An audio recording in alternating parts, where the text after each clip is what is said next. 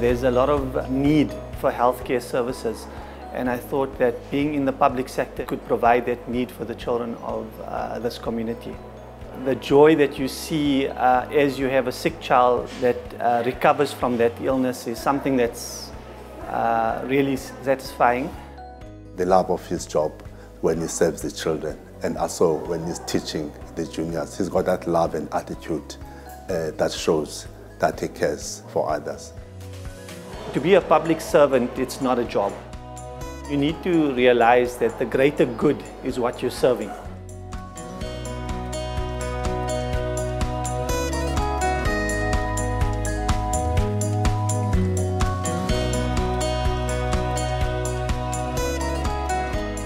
This COVID pandemic is unprecedented. The fact that we knew nothing about this disease, we were fearful of our own mortality. But today, I'm stronger for it, and I'm still here. I'm still leading the COVID team.